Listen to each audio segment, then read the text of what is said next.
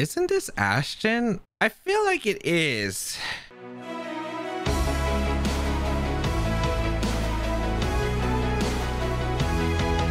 What's up YouTube? It's James Baek here, and today we're going to be using double turtles. That's right, double turtle trouble today on the channel with Blastoise and Turtonator, a team created by Benji that he used to get #1 on the Pokemon Showdown ladder.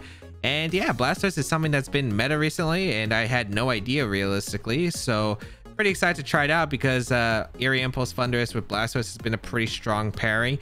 And this one's an interesting take because we got Turtonator over what would be like a Registeel usually. So yeah, and it's pretty cool because it helps against other Iron Defense body press mons such as, you know, Registeel, as I mentioned before, also good against Ferrothorn. And I'm pretty excited to try it out. So we will see how this team goes. But if you want to try out the team and try it out with the rental code right there. And yeah, go check out Benji down below in the description. But otherwise, if you are excited for double turtles, be sure to leave a like on the video. It really does help me out. But let's get started and play some games. All right, we got a snooze here with an interesting rain team. The Kingdra, Politoed, Regieleki, Ferrothorn, Tornadus, and Galarian Darmanitan. Now, I really do like Regieleki and maybe Blastoise. Blastoise is weird because it's not exactly that good against this general team. But I do like the idea of like, it's good against everything else. The problem is, do you lead Eleki or not? Because I definitely think my four are... I think I definitely bring this for the Ferrothorn. Also good against Darm. Rillaboom, it's good against Poly, Kingdra, and Eleki.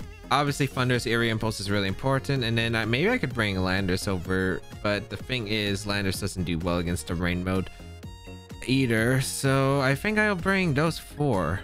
Having Turtle's really important. Having Turtonator is really crucial to deal with the Ferrothorn, especially with the Burning Jealousy set, which can allow us to help break through Ferrothorn, which is really nice here. And we'll see how this goes because there are multiple different leads that could happen here, and I do gotta watch out for candidating into the wrong slot. We're gonna see Darm Eleki, which is pretty ideal here, I think. I wonder if it's rain mode and back then.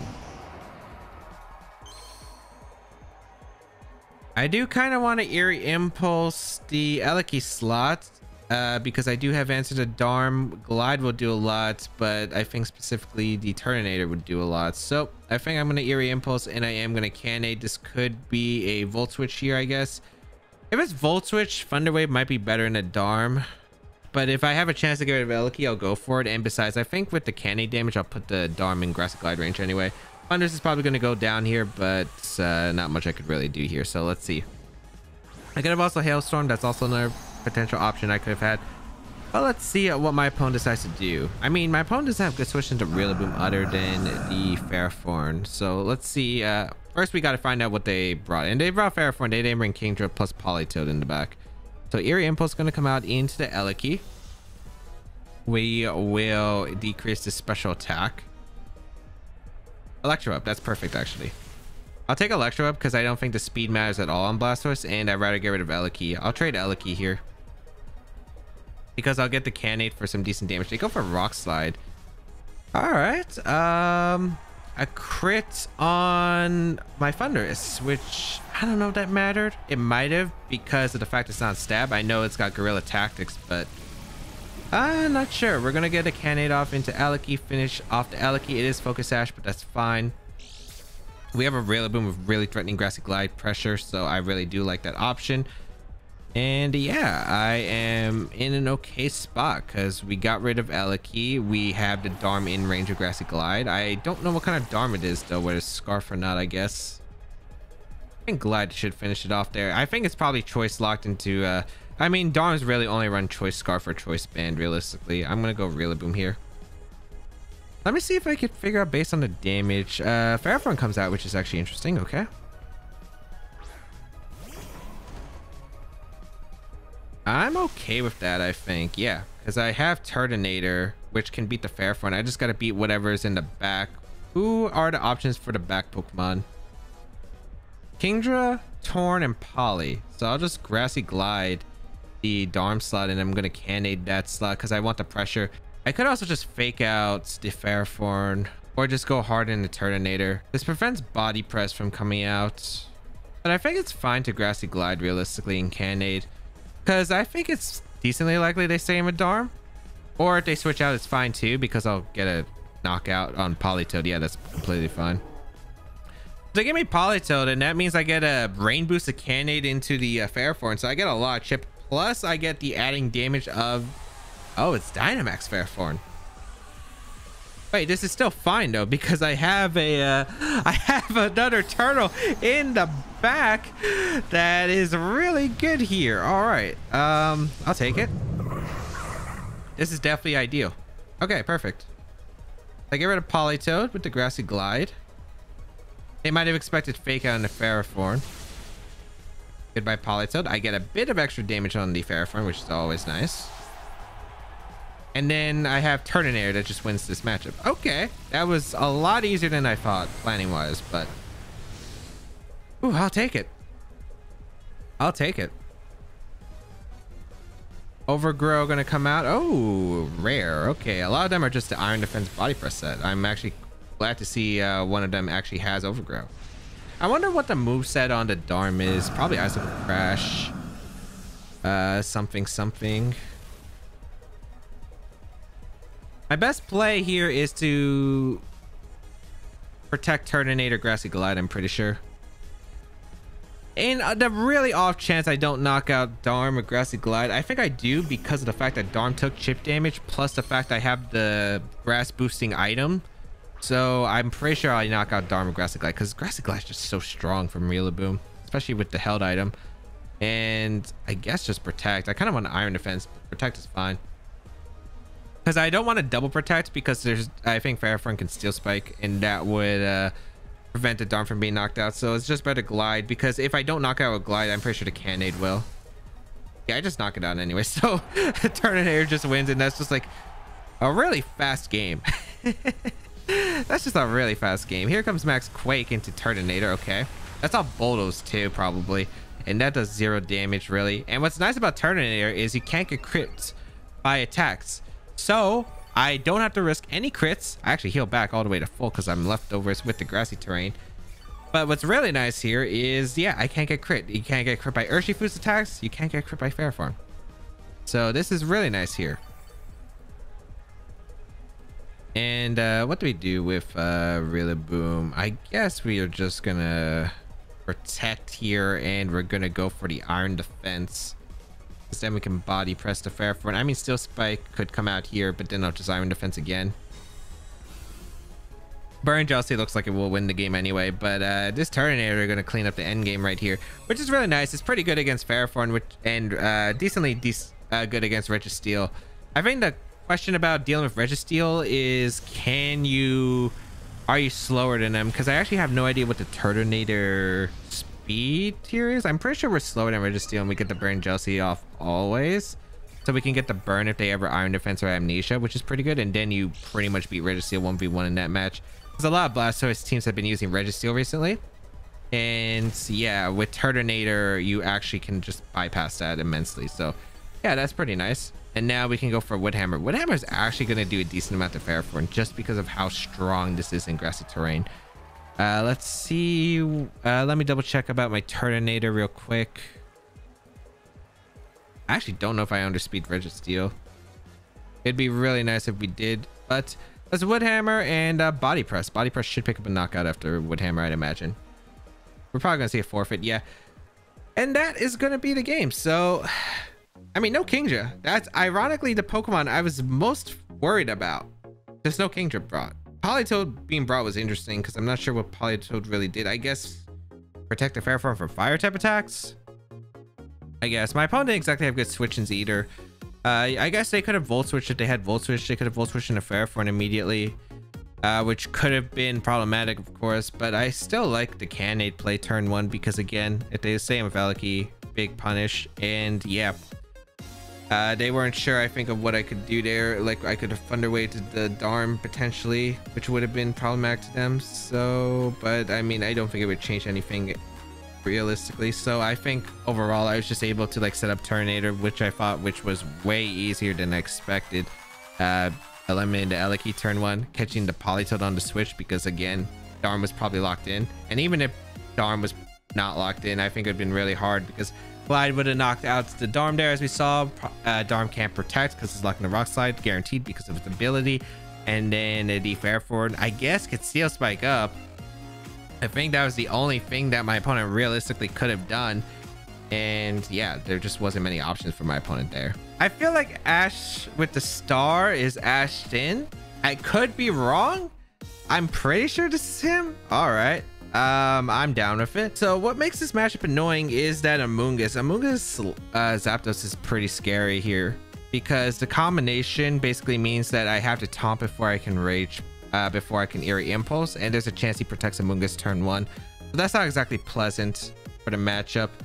And I think I'm forced to bring a certain 4. I think I'm supposed to bring Blastoise, Thundurus. I think I have to go Landorus and Rillaboom here, because I have no Tapu Fini answer if it gets a Calm Mind up, so I have to bring Rillaboom. I think I need Landorus because I need switch-ins to that Zapdos specifically. Oh, this is gonna be tough. I did not think... I think this is Ashton. I could be wrong. I'll play it like it's Ashton, but this is definitely a team it looks like he would probably use, but... Actually, wait, this is basically a standard 2018 team.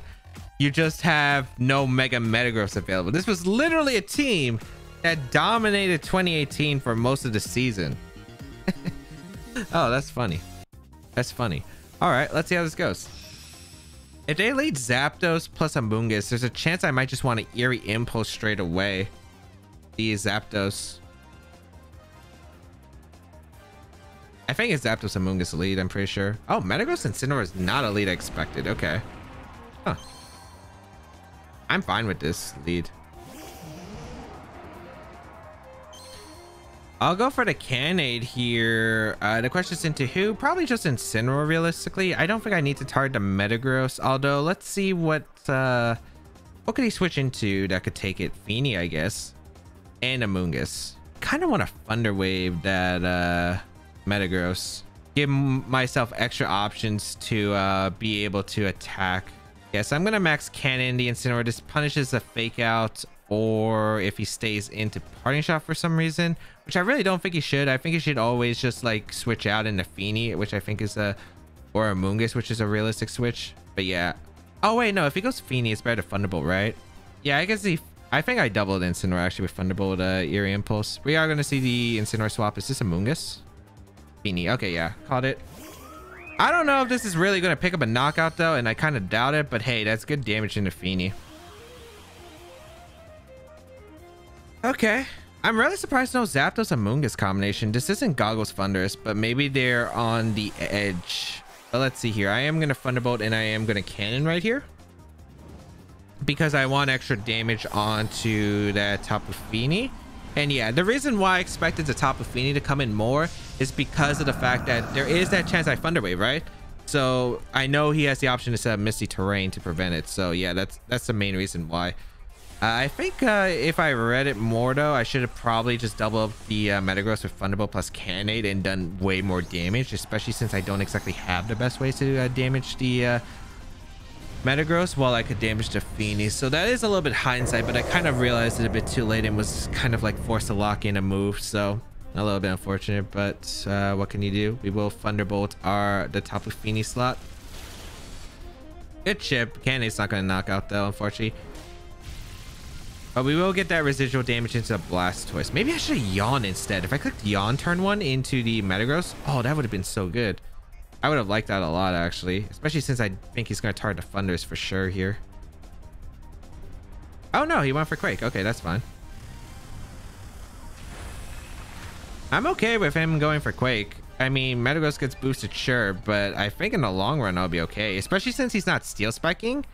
I do have potential for Landorus to be clicking EQ later on. But I do need damage in that Metagross badly. So I will go for Thunderbolt and Fini. I have no reason not to. I could Cannade again, the Fini slot, but I don't know if Fini switches out or not. Realistically, it's already super weakened. I think he might just let it go or just protect here. I think it's fine to just T-Bolt here though. Protect is fine. I don't really need to make an aggressive play in a Fini, and I don't The fundamental damage does actually kind of matter, but I don't think it's like that game changing where I have to absolutely commit. So Cannonade once again into the Metagross slot. We'll get some good chip into it, hopefully. Yeah, I kind of really regret not going for fundable Cannonade into the Metagross slot earlier. I would have done so much damage. Here comes Rockfall. Okay. Does knock out my okay, does knock out my ooh, wait, I have a pretty fire play that I could do out here actually. Oh, it's only fire if it works though, and I'm not 100% sure if it works. My idea here is to Earthquake Cannon the Metagross and hope that I put my Blastoise in the Torrent range. But I'd have to be under 100. I think it's doable, but the problem is if he goes Incineroar. Like if he stays in with Feeny and stacks it, I get an EQ off and I Cannonade. And that would knock out. I think I go for it. EQ should still do a decent amount of damage at -1 to where Cannonade might have a chance to finish it off as well. Oh, this is where I really regret not. The fundable chip actually might matter on the Metagross now. That's a little bit unfortunate. All right, we'll go for self EQ and a max and the cannon in the Metagross. There is a chance max guard, but I really doubt it. Oh, they stayed in perfect. I'm not in torrent range though, but I am able to knock out the Metagross here with the cannon. So that's beautiful. And it comes down to the last two, I guess, because it's going to be Incineroar and then one more Pokemon. But the last Pokemon can't really deal with, like, Incineroar is already bad against Landorus. And I don't remember if he had a Mon specifically that's good against this, because what do you have in the back potentially? Amoonguss, Zapdos. What's the last one? Amoonguss, Zapdos. I'm blanking out on the last one. Blastoise is in torrent range now. Okay, let's see what they bring in. Also, I think I would still been able to knock out the Metagross, it looks like, from the Earthquake damage, even after an Intimidate. It is Zapdos, okay.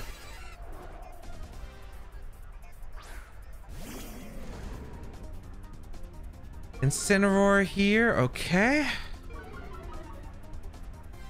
I think I go Rillaboom and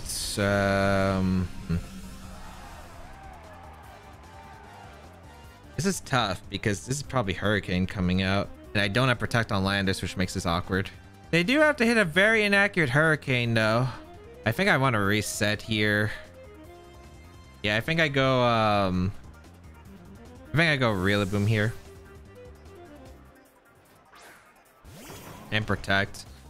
Oh, this is such an awkward position with the Zapdos. It comes down to do you go for Hurricane here? You could fake out Landorus and T-Bolt. I think that's fair too. But I feel like you would maybe want an offensive position here. I hope it's not Flare Blitz double up. It's Thunderbolt.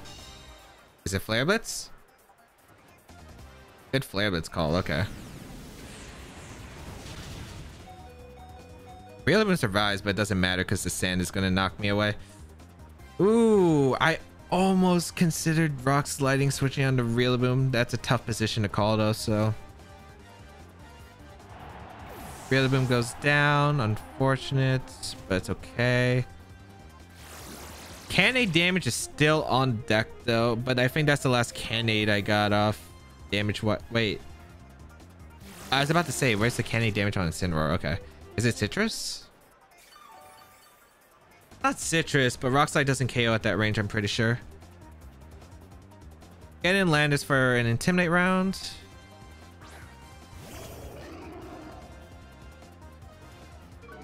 Is it better Rock Slide or is it better Sword Stance? I'm trying to figure out the math here. So you have to target the Zap. I'm pretty sure you have to target the Blastoise here with Zapdos always.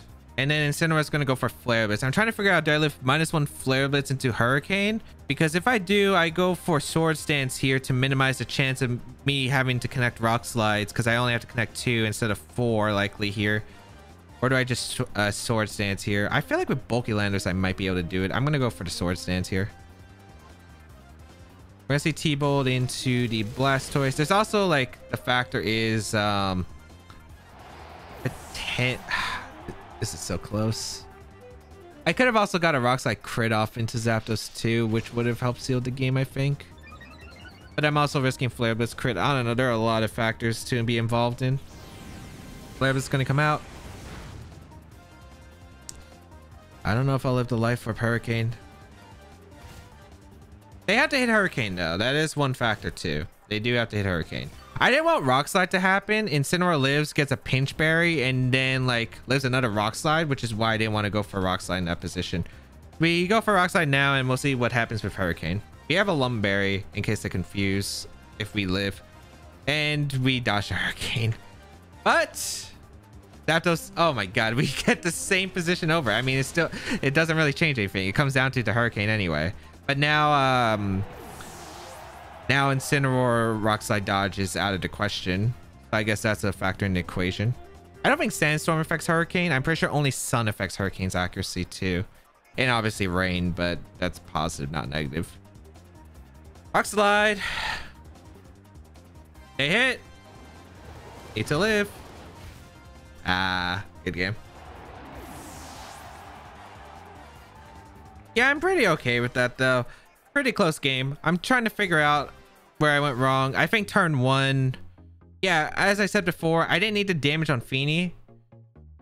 Absolutely. I got the play right. I kind of got a read, but I think I could have got a better read off if I targeted the Metagross, because as we saw, that Cannade was doing a lot of damage. I was wondering I wonder how much Cannade would have done to the Metagross earlier with a T-Bolt, especially. I think I would have probably put it super low to where another Cannade would have knocked out, and then I would have also had Fundable Pressure in the Feeny, or I could have taunted or Eerie Impulse, and the Feeny wouldn't have been that big of a threat, and I could have also kept my Zapdos around if I was able to weaken Metagross and finish it off with 2 Cannades. So yeah, I think that's probably where it went wrong. Otherwise, the other big turn that we could look back on is that switch to Rillaboom. Really good call on his part for the Flare Blitz and the straight up Thunderbolt. I was in a really tricky spot. I don't know what exactly would counter that.